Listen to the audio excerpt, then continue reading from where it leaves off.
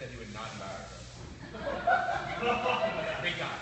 Well, he's not associated because he plays like that. I understand that. So he did that. But I feel like his parents or his mom would beat him if he did something terrible. So I think he was somewhat team, maybe. All right. You said team? Maybe. No. Great. All right, let's get started, guys. So we're going to talk today about the Slit lamp. You guys know that I put a lot of energy and time into making sure that you're capable of using it, confident to use it. If you haven't signed up, then I think you guys should take a slot. The sign-up slip is on my door in my office. Right now there are 0 signatures on it, so it's wide open for whoever wants it. Unless you guys are all perfectly good at it, then don't worry about it. So this is what we're going to go over today. We're going to talk about how to use the Slit lamp, how to use the lights, where the lights should be working from, how to focus, what the knobs do, and then how to work from outside to in on the eyeball. That's what you should be doing to keep yourself organized. And then we'll talk a little bit about ophthalmology consults. I know when I read the consults, half the time I don't understand what half the abbreviations stand for.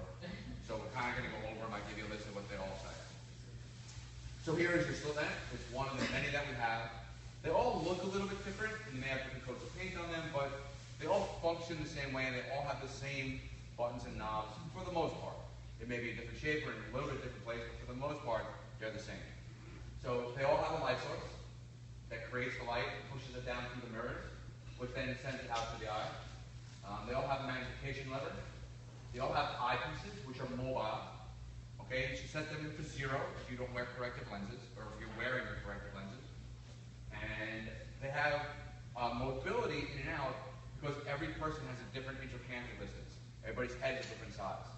And in order to see in 3 dimensions, you need to have 2 oculars. You can't see 3 dimensions with only 1 eye. So in order to give you a 3-dimensional view, that's why they give you 2 oculars. And you'll have to split them in and out to get them to be the size of your head. All right, like I said, there's a magnification lever. Remember, if you just flip it and let it bounce, sometimes it'll bounce and get stuck in the middle, and you won't understand why you can't see anything. It's because you're not looking for any magnification. Just make sure it's either on high or low. You should start on low and then move to high. The joystick and the base of the slit lamp is really important for focusing. The slit lamp is a microscope that has a set focal distance. It never changes. You can't change where it focuses. So the way to get something in focus is to change where the lamp sits. So if you slide the lamp forwards or backwards, that's how you're going to focus. So sliding the whole entire base of the lamp will be gross focus. And then once you get it almost to where you want it, then you use the joystick to get fine focus. All right? And the same thing with left and right. You can move the base left and right, use the joystick left and right. If you want to go up and down, then you're going to spin the joystick. All right? So that's how you go up and down on the subject that you're looking at. There's a light intensity knob on most of them, where you can make it brighter or dimmer. On this one, it's on the top. On the one in Kings County, it's sort of like on the bottom under the shelf. There's a lockdown screw, which is actually missing from the one at downstate, but this is really important. If the lockdown screw is tight, the base of the lamp won't move, and then you won't be able to focus. You won't be able to figure out why. You have to unscrew that lockdown screw. All right? And it's supposed to be down when you're traveling, like if you're moving it someplace from room to room, so the lamp doesn't fall off the table and doesn't roll away. But when you're using it, it should be nice and loose. Beam width adjustment, this is how wide the beam of light's going to be.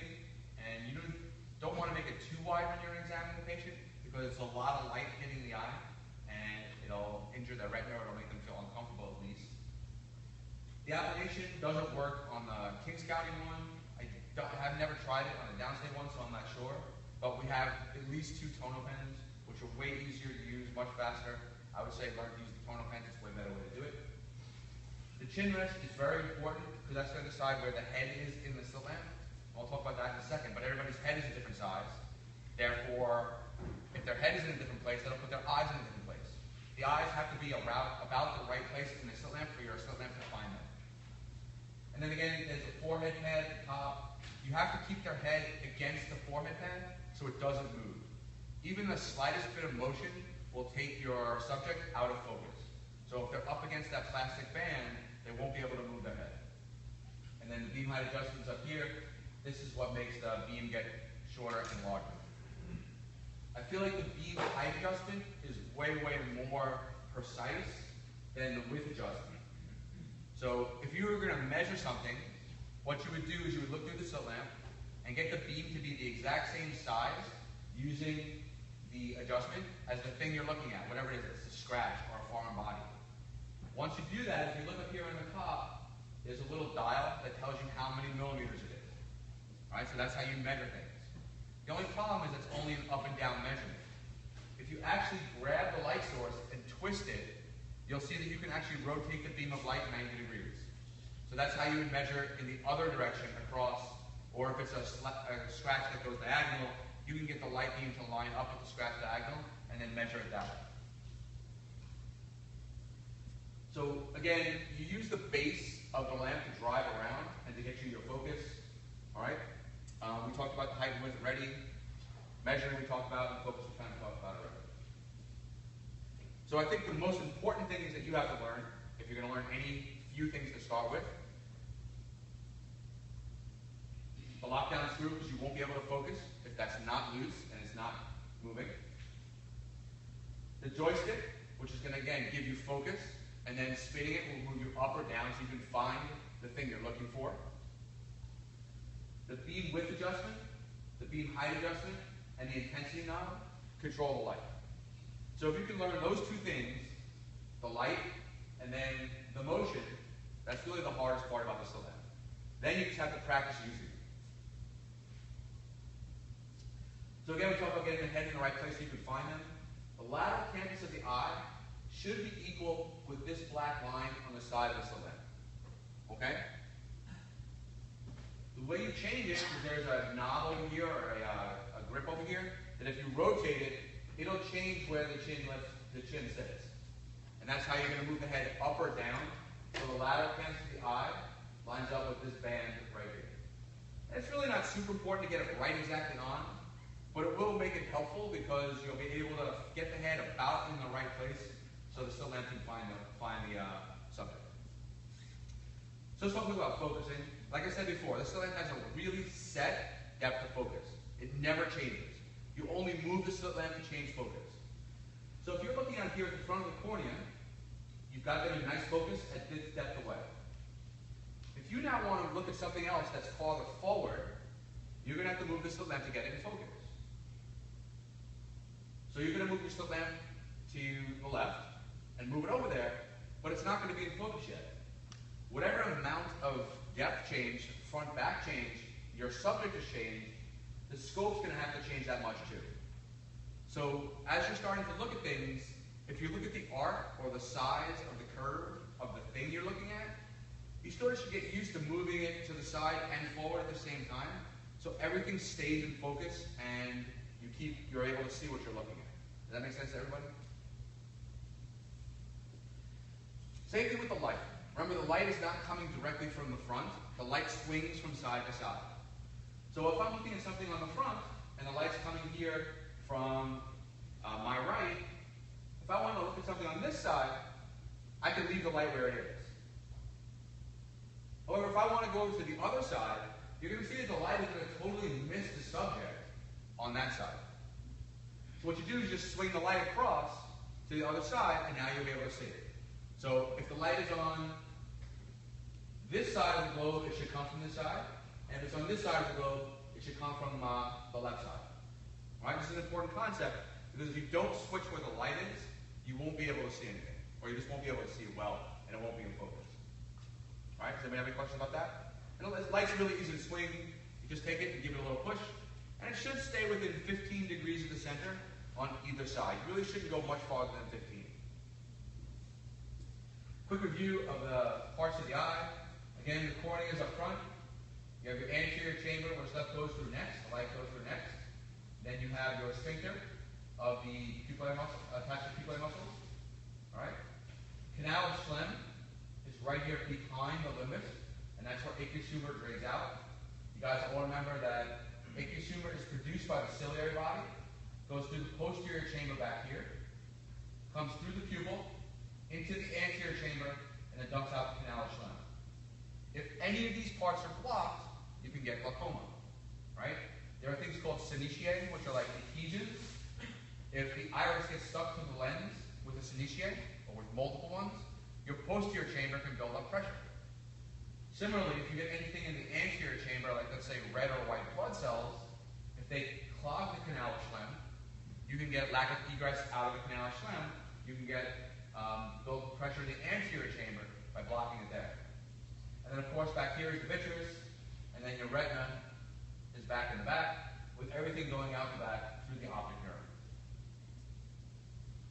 So when you do your slit lamp exam, you want to start from the outside and work in. And if you look at any of the ophthalmologist consults, they all go in this order also. So the first thing you look at, the most peripheral part of the eye, is what the ophthalmologists call LLL, or lids, lashes, and lacrimal apparatus. All right? So those are the things you're looking at. When you look at the lids, you're going to look for signs of swelling, you're going to look for trauma. You need to flip the lid and look for foreign bodies. It's super important. If a person gets a foreign body under their lid, every time they blink, they're going to drag that foreign body up and down on their cornea and cause more and more problems. We'll see an example of that in a minute. When you're looking at the lashes, make sure the glands aren't blocked, make sure the glands aren't infected. There are some bugs that like to attach themselves to eyelashes. Definitely a gross thing to find. You'll be surprised how many people have them. And then entropions we'll look at in a second. And the last thing is the lacrimal apparatus. The lacrimal glands are on the temporal sides of your head, and they dump tears into your eye, which cross the eye, get down to the puncta, and drain out through the nose. So here's what happens when you do flip the eyelid. Nice big foreign body under there, piece of rust. Right? And you can see if you were to blink, every time your lid goes up and down, it would drag that piece of rust over the cornea, and you would get this. Right? They call this a skating rink sign, because it looks like people are ice skating on fresh ice. It just goes around and around and around. Really, really bad injury to have, because instead of having one little scratch, now you have multiple scratches. Right? This is what happens when the ducts of your eyelashes get blocked. You get what's called a chalazion. Right? The outside gets blocked. It keeps producing material. It gets bigger and bigger and bigger. Unfortunately, sometimes it gets infected. When you have infection in a closed space, it leads to an abscess. Kind of painful, kind of hard to get rid of. You need to give them hot soaks for at least a couple days, trying to drain all that junk out. Gentle massage also helps. So we talked about entropion before. Entropion is when your lashes point in the wrong direction. All right? What happens is your lid structure changes. It's often due to an infection of chlamydia, and repeated infections cause the lid to scar and get tighter and roll inwards. It's not such a big deal if the lashes kind of point up or even point in a little bit, but if the lashes point totally in towards your eye, every time you blink, you're going to rub off your corneal epithelium. And that's how you go blind from tracheotomy. Sorry, just to be clear, this is a chlamydial conjunctivitis or any... No, chlamydial conjunctivitis. Don't worry, guys, you're safe. For now. Alright, so every time you get infection, or if the infection persists, you get more and more scarring of the eyelid, and the lashes will roll inwards eventually. Okay? It's actually normal to have entropion in the medial canthus. And if you guys have done the slit lamp exam with me, we always look for that to see if it's there in everybody. And I would say in 98% of the people I've looked at, they do have eyelashes pointing inward in the medial canthus. Some of them are even impaling the conjunctiva and go through the conjunctiva, which is a source of red eyes in a lot of people. If you're constantly being poked in the conjunctiva with an eyelash, it's very, very irritating, very, very annoying. All right, this person with entropion, you can see that all the lashes are pointing inwards up here on the eyelid. Here's that picture of the bugs on your eyelid. All right, these are tiny mites. Some of them, sometimes they're bed bugs. You can see also that all their eggs are laid on the eyelashes and stay there. And then the big bugs. Kind of gross, I know, it's early in the morning. Here's a good picture of the puncta. This person has a probe in there to see if it goes all the way through to the nose, if it's complete. If you block the puncta, your tears have no place to go, right? They're coming from the glands on the temporal sides, and they go nasally and they drain out the puncta, which goes into the lacrimal duct. If you block that, the tears have to go someplace. So what's going to happen is you're just going to overflow your eyes and leak out over your face. All right? That's called epiphora. When the duct gets blocked, or if the duct gets cut and injured, the tears are going to drain out over your face, and that's called epiphora. Here's a person who doesn't have an intact duct. Right? The ophthalmologists all have this little probe that they can put in the puncta to see if the duct is injured when you get facial trauma. Right? This one, obviously, the puncta is here, and the other side of the duct is here, which is not attached to where it should be. It's All right, the sclera is the white part of the eye. We're moving more medial, more towards the middle of the eye. Right? The sclera goes all the way around your eyeballs, even in the back. And there are vessels that are in the sclera, but there are also vessels that are in the conjunctiva. And if you have a good focus on the slit lamp, you can actually see the difference in depth. All right, this is good for your 3D view. It's good practice to tell if you have good focus. You're looking for lacerations of the sclera, injection, subconjunctival hemorrhage, and then there are two pathologies that occur on the sclera. There's your pinguecula and pterygiums. So here's a nice picture of your sclera, and you can see that like this vessel here, very superficial. This one here, very superficial. But these down here, very deep. All right, this one, very deep. So the episcleral vessels that are in the conjunctiva are these superficial ones. The scleral vessels are these deep ones. Those are down deep in the sclera. And another way to tell them apart is take your finger and put it on the person's eyelid. Take your head out of the scope when you're doing this. You don't poke them in the eye. Look to see where their eyelid is. Put your finger on their eyelid and then look back in the scope and gently touch the eyelid. Move it up and down. And you'll see that the episcleral vessels that are in the conjunctiva will actually move, while the scleral vessels are fixed and don't move. So here's a person with a scleral rupture. This guy, actually really kind of interesting. It was wintertime, and he was trying to put the club on his car, but it froze. So he's pulling and pulling, and he pulled like this. He smacked himself right in the eye when he gave. So he's actually ruptured his sclera. Right? These are not episcleral vessels. This is not in the conjunctiva. This actually tears in your sclera and bleeding in the sclera. Right? Very, very different from subconch hematoma. Very, very different. Treated different. It's got to go to the OR and get it fixed. It's got to put stitches in it to fix it. Here's a nice subconch hematoma. Notice it goes all the way around the eye. It's the same depth, and it goes right up to the limbus and stops. Right? Your conjunctiva does not go over your cornea. That's why the conjunctiva stops. So that's where the subconch hemorrhage stops also. So those are the episcleral vessels that are running in the skin? Usually, yeah. I mean, if a scleral vessel ruptures, it can bleed outwards, but it'll appear deeper if you can see through it. It depends how thick it is. Here's a pinguecula. Right? This is like a heaped up amount of soft tissue, but it doesn't cross the limbus. It doesn't go onto the cornea. While a pterygium, similar, but actually crosses the limbus and encroaches onto the cornea. And these really don't cause too much trouble until they get into your optic axis. If they're in the optic axis and you can't see through it, then it's going to affect your vision. So the limbus we just talked about. The limbus is a dividing line between the sclera and the cornea.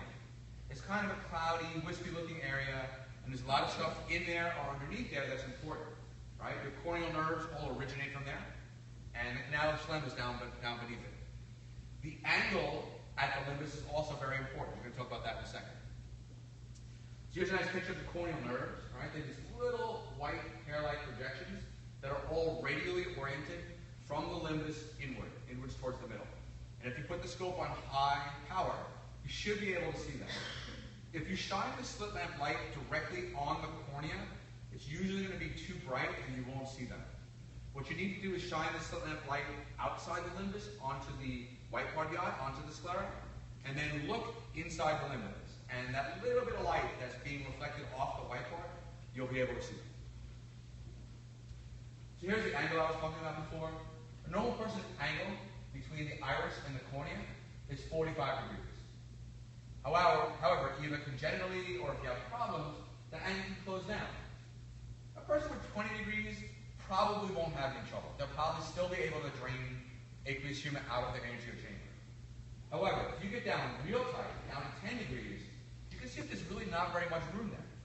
Maybe just enough so aqueous humor can sneak out. If I now put you, say, in a movie theater where it's dark, your iris needs to open up, and it needs to let a lot more light hit your retina. When your iris opens up, all that tissue kind of bunches up in the back. And this is where it bunches up, back here in the corner. So while you barely had enough room before, now you don't have enough room, aqueous humor can't get out, and you end up with narrow-angled glaucoma. That makes sense to everybody? So whenever you're taking a test, if the test starts out, the person's in a movie theater and gets eye pain, it's always going to be narrow-angled glaucoma. Right? 100% of the time. I've never seen any other questions on the in-service on the boards that relates to narrow glaucoma other than in the movie theater. So now we move more medial, moving towards the cornea and the center of the eye. Right? The surface of the cornea kind of looks like the surface of the moon. It's very bumpy, very irregular. It has a very, very shiny tear film on it. And if you live in a city or if you live any place where there's dust, which is everywhere, you get dust in the tear film, and you can actually see the dust moving around on the eye if you pay attention to it, if you have good focus. Okay? When you examine their cornea, you're looking for defects, looking for abrasions, looking for foreign bodies, ulcers, perforations. You want to make sure that the cornea is intact. And if you get good at getting focus and you get a nice thin beam, we'll talk about in a second, you can actually see the thickness of the cornea, and you can tell if they're thickened or not. So here's a person with a scratch on the cornea. This person's already been stained to make it look better. But this person was fighting with one of their friends, and the other person dragged their fingernail across their cornea and took off a big hunk of it. Okay? Here we have, there's fluorescein. We'll talk about fluorescein in a minute, but it just made it easier to see. Here's a person with a foreign body. Right? This is an iron foreign body that started to rust. It's also started to cause a ton of edema in the cornea. Right? And here's another piece of rust that's still in there. This might have been right after they took it out, and it left the rust ring, but the iron is now sitting over here. All right? But a huge amount of edema, and a rust ring is, you can't see through it. So you actually have to pull that rust ring out. You can do it in a few different ways. You can use a syringe, or a needle, like a TV syringe with a very fine 27 gauge needle. Or they have a thing called burr drills. It's a little drill that spins and has a burr at the end. And you just gently touch it to the rust ring, and it scrapes it off. Remember, your cornea is really, really, really thin. So if you're going to do this, you have to be super careful you don't perforate the cornea. Here's another foreign body we saw about 2 years ago. The kid was riding his bicycle, and a piece of wire just kind of bounced up from the road, hit him square in the eye, and is now impaled into his cornea. Kind of a good photo op of this kid. There's a person with an ulcer. All right, it looks a little different from the scratch. And actually, if you look at it under the slit lamp, you'll see that it has depth to it. It actually goes down into the cornea. These are really an ocular emergency. They need to be treated. It mostly happens to people who wear contact lenses, but it can happen to others also. But as it gets deeper and deeper and deeper, if it erodes into your anterior chamber, you're going to end up with a leak. And then your anterior chamber is going to be contaminated, and you're really in a lot of trouble. It can be really subtle, all right? This looks like it's just a reflection off the slit lamp. This is the slit lamp light beam. But they can be really, really subtle and really small. You have to make sure you don't miss these. All right? I currently kind of advise 2 different lawyers about eye cases, because they keep calling me about this stuff, because I have a thing published online. Both eye cases are missed erosions, all right? Missed ulcers. So if you don't want to get sued, don't miss the ulcer. This is actually a cool shot. It's the only one I can find ever on this. This is a person who has a corneal perforation, all right here. And what happens is they stain the eye, but because the aqueous humor is leaking out of this hole, it's dripping down, and there's no fluorescein in that fresh aqueous humor that's leaking out. Right? This is called Zidelsine, where you can actually see the clear aqueous humor leaking through the fluorescein tear film. Right? So you definitely don't want to miss this. These guys got to get super strong antibiotics. They have to be seen by ophthalmology that night. You should never send them home with follow-up in the morning. They have to be seen that night. All right, so now look at the cornea. We have a really, really thin, super thin beam of light hitting the cornea. Right? It's only microns thick. Right here is the outside of the cornea and the outside of the light beam where it goes through. Right here is the back of the cornea and the inside. So this distance right here is actually the thickness of the cornea. Once you've looked at a couple hundred of these, you'll get a feeling of what normal is, and you'll be able to tell if people have corneal edema. But you have to make the beam very, very super thin, only microns of light thick. All right, here's another view of it. Again, the outside of the cornea is here, the inside of the cornea is here, and this is the thickness. Notice too that this beam of light looks curved. That's because it's getting a curved surface. If I take a straight beam of light and hit a curved surface with it, the beam of light is going to be bent because the surface is bent. This is a really important concept I'm going to talk about in a couple minutes, but you need to remember that. Notice too that this person has all blood down here in the bottom of their eye. All right, that's called a hyphema. If you get really good, and you can look at a high magnification, you can can actually tell the different layers of the cornea. I'll let you guys look this up and see which layers are which, but if you get really good focus, you can actually see the different layers. All right, so now we move more towards the center, more into the anterior chamber, and this is where you're going to see cells and flare. All right, when people have edema of their eye or they have inflammation, they get white cells floating around in the anterior chamber.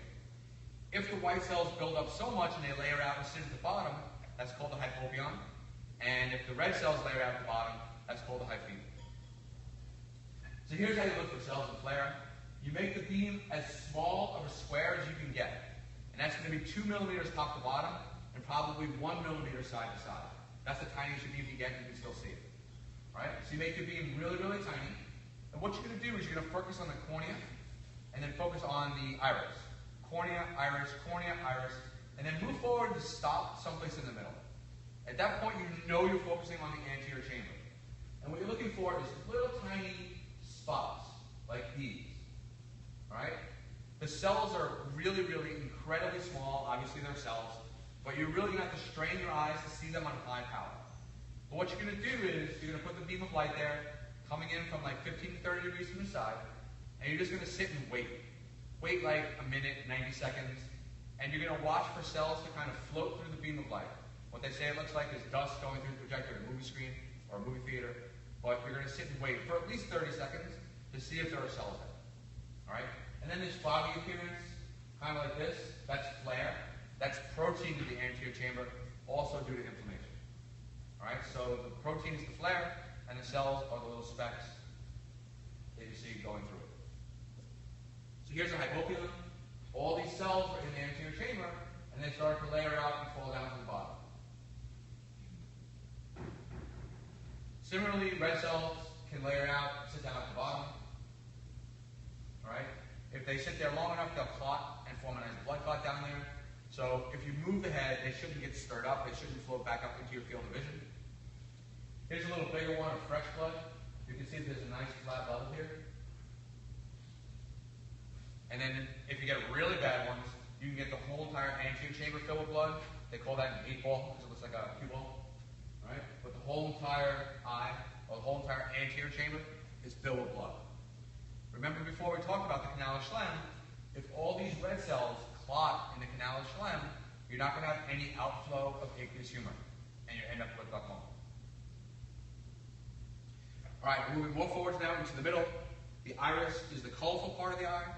There are all these fibers arranged either circular or longitudinally.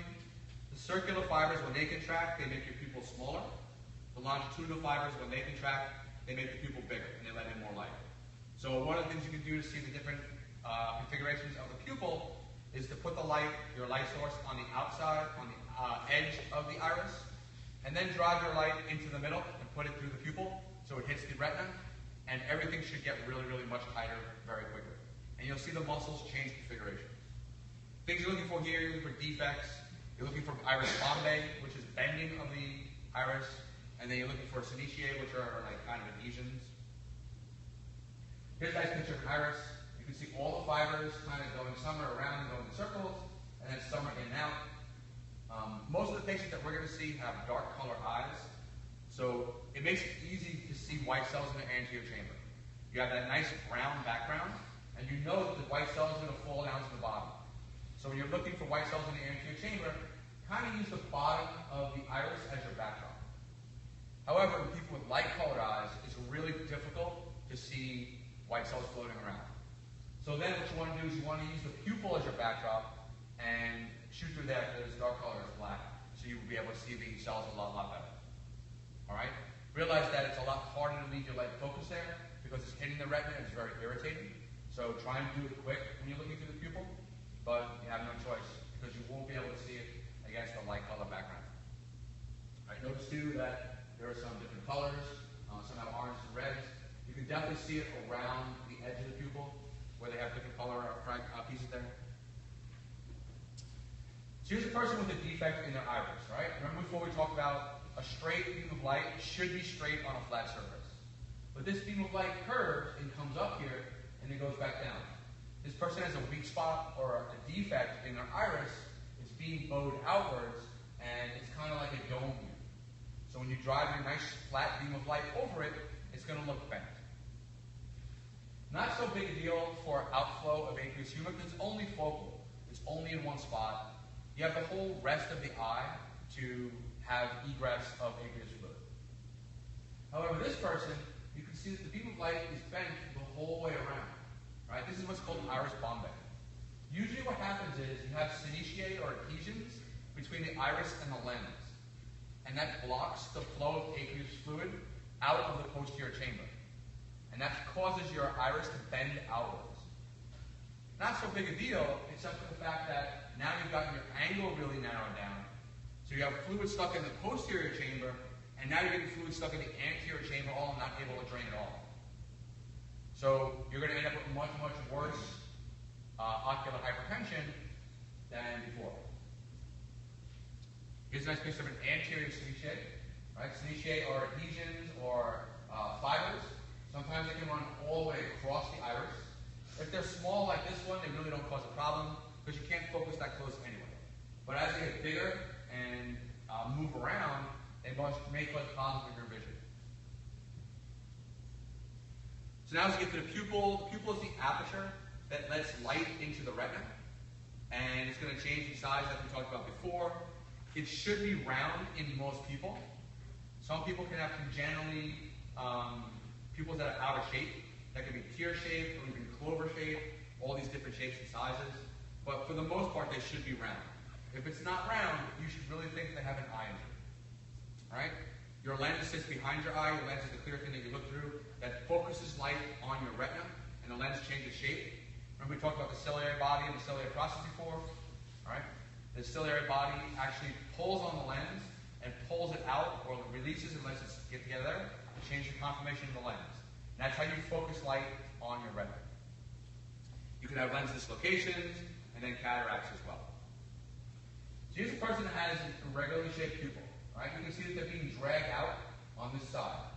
You can also see that they have a cut in their cornea, and their pupil is actually coming through their cornea in one spot. But anytime you see a person whose pupil is not round, you should really think they have an eye injury. Something is deforming it, and something is moving it. Here's cataracts, all right? This is a beam of light that's this wide. Here's a beam hitting the cornea. Here's a beam hitting the lens. And you can see that the lens of the eye is very irregularly shaped, almost again like the surface of the moon. But here is the light going through the lens. And you can see it's all yellow and green because they have a cataract, right? Your lens should be clear, but when there's colored stuff in there and solid stuff, that's what a cataract is. And if it gets bad enough, it's going to make it so you can't see, you're going to lose your vision. So let's talk about fluorescein staining. I've seen a lot of different people do it different ways. There's a preferred way, and then there are other ways, and then there are wrong ways. I would prefer for you guys to do it the preferred way, but as long as you do it a correct way and not the other ways, I guess I'm okay with it. All right? So what you want to do is you want to anesthetize the eye, put a drop of tetracaine in there, numb them up. You'll then take one drop of tetracaine and touch the tip of the fluorescein paper. Remember, fluorescein paper is very special paper. It's lint-free, so you don't leave anything in the eye. You shouldn't be touching the eye with pretty much anything else. Even Q-tips can leave pieces of Q-tip in the eye, not great for the eye. So you put one drip of tetracaine on the tip of the fluorescein stick. You pull the lower lid down, and you touch the lower lid. Right? The lower lid should have a nice pool of tears in there also, which should help the fluorescein dissolve. And then when they blink, they're going to blink and wash the fluorescein up over the cornea. Just a little piece of information for you. I'm sure you guys are all very interested in this. Fluorescein is very positively charged. Your eye basement membrane, like all basement membranes, is very negatively charged. Your corneal epithelium is neutral. If your corneal epithelium is intact, the fluorescein won't stick to it. If I scrape off your corneal epithelium and I expose that really negative basement membrane, then the fluorescein sticks, and that's why it holds there. And then fluorescein fluoresces no matter where it is. So here's the correct way to do it. You put one drop of fluorescein on the tip of the paper, and then you touch the bottom of the eyelid, or the inside of the eyelid. Hopefully there's a nice big pool of tears in there. And then when they blink, it'll drag it over the eye. Here's a person with a nice long leg and a scratch. All right? Again, the corneal epithelium is scratched off. The fluorescein sticks to the basement membrane. And then when you shine a blue light on there, it fluoresces. Remember, you have to use the cobalt blue light on the slit lamp. Our handheld ophthalmoscopes don't have a blue light, they have a green light. It's meant for other dyes. It really won't fluoresce with fluorescein. So if you're going to look at a person's eye with a handheld ophthalmoscope, it's not going to fluoresce and you're going to miss injuries. All right? The Woods lamp actually is a cobalt blue light. You can use that one. And it has a nice magnifying lens also. But if you use the handheld ophthalmoscope, you're going to miss that. All right, here's another person with fluorescein uptake, but this is not linear. This is not anything distinct. This is called SPK, or superficial punctate keratitis. What happens is this person got irritated by something and kept rubbing their eyes, rubbing their eyes, rubbing their eyes. And they rubbed off the corneal epithelium in thousands of little spots. All right, so all the uptake is all over the eye. If you were to see the same pattern, but it stopped here and here, so only the middle part had it, that's probably due to sunburn on the eyes. That's UV keratitis. So the part of the cornea that's covered by the lids didn't get burnt, but the middle part did. So you'll see this uptake all across the middle, but you won't see it up here and down here.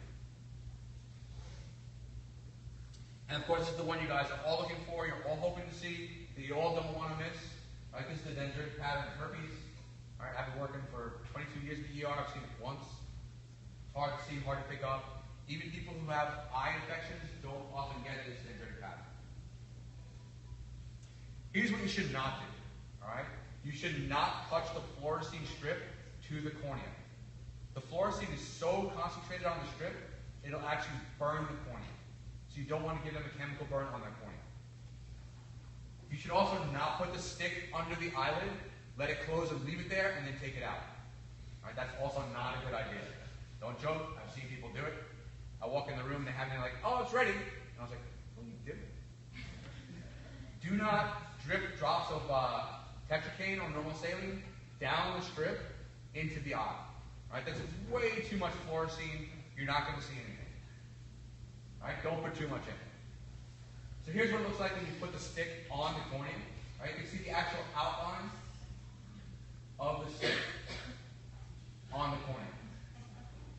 All right, don't injure your patients. Do no harm. The first thing that you signed when you were a doctor, the first thing you said you wouldn't do. Do no harm. Here's a person who put like 4 or 5 drops of tetracaine on the stick and dropped it in. The whole entire eye is green. You can't tell if there's a scratch under there. Right? You also have a nice big bubble where it dropped and landed and made a bubble. Right? So you don't want to do that. But way too much fluorescein. Right? The way to fix this is take 6 to 8 drops of normal saline and just drop it into the eye. And what it'll do is it'll wash out all the fluorescein either down the canal stem or over the eye, like it's doing here, and it'll wash it out. Right? So you'll get much less fluorescein in there. And then look at them with the blue light to see if you can see anything. But if you look at the blue light here, the whole entire eye is going to fluoresce. You won't be able to tell if they have an injury down there. Also, don't get fooled by a person who's totally rubbed off their cornea. I've seen it 2 or 3 times now. There's something called chronic corneal avulsion syndrome. People who don't make a lot of tears, their eyes get very dry, especially when they sleep. And people who get startled awake open their eyes very quickly, and the cornea sticks to the back of the lid. When they open their eye, they rip off the whole entire corneal epithelium. So when you stain them, the whole entire eye is going to be green. So you may think, oh, that's just normal, but if they're having a lot of pain and it hasn't been done it before, don't miss corneal avulsion syndrome when you rip off the whole entire cornea. All right, so let's move on to the ophthalmology consults now. I try to get the ophthalmologist to tell me everything they use abbreviations for. It's about 14 pages long. No, I'm just kidding. I think it's 3 or 4. It's not so bad. But OD and OS are left and right. OS is left. You guys know where that came from? Yeah, people who are left-handed think what to be sinister. And that comes from the time when people carried around swords and defended themselves. Because a left-handed guy, he could shake your hand conventionally right-handed and then pull a sword out and kill you with it. So those guys are obviously sinister. OU means both eyes. SLE is the slit lamp exam. LLL, we talked about before, as lids, lashes, and lacrimal apparatus. I've seen LLA also, which is just lids, lashes, and apparatus. CS is conjunctiva and sclera. K is for cornea. They did that just to have to be different from C. AC is your anterior chamber, I and P is your iris and pupil, and L is lens. When you see the console, it's actually going to be listed in this order. And notice that's the same order we talked about, going from outside towards the center. So if you don't remember what something stands for, you can kind of figure it out by seeing where it is in the progression. DFE is the dilated fundoscopic exam. Remember, your slit lamp has a very set focal depth, or a focal area, and you can't focus any place beyond that. If you drive the slit lamp all the way forward, you still really can't get past the lens. You also hit them in the nose, but you really can't get the slit lamp to focus past the lens of their eye. The only way to see deeper is to change the optics of the slit lamp. And the way to do that is you buy a $300 lens that the ophthalmologists have, and you hold it in between the light and the eye, and that changes where you focus.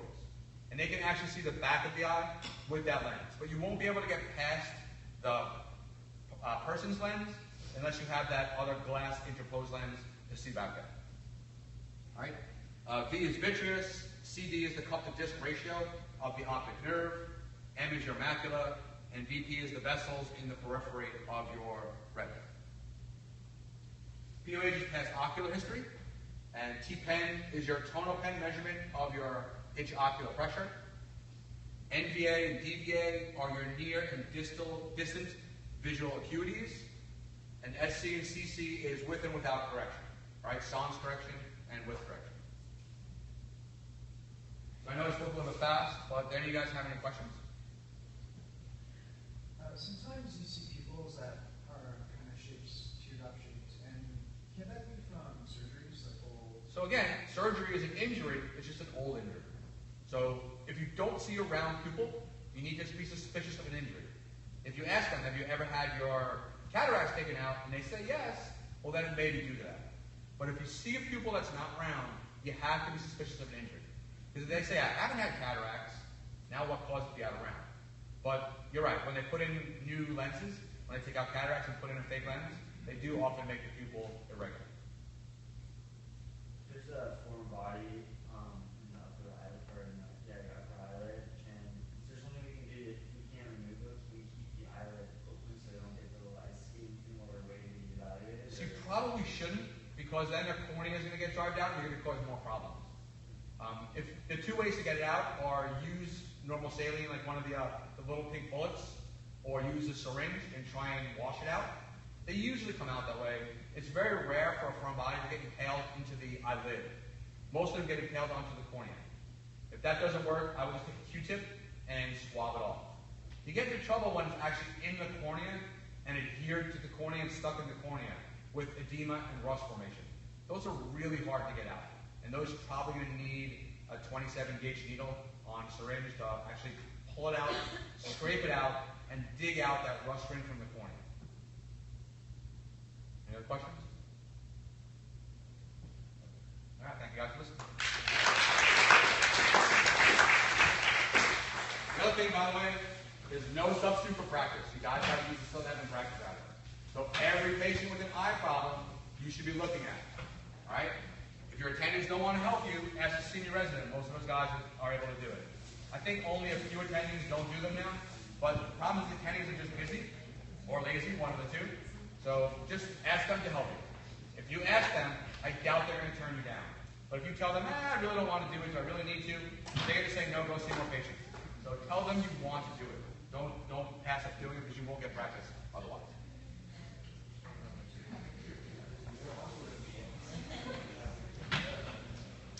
All right, take just a quick minute to stretch, guys.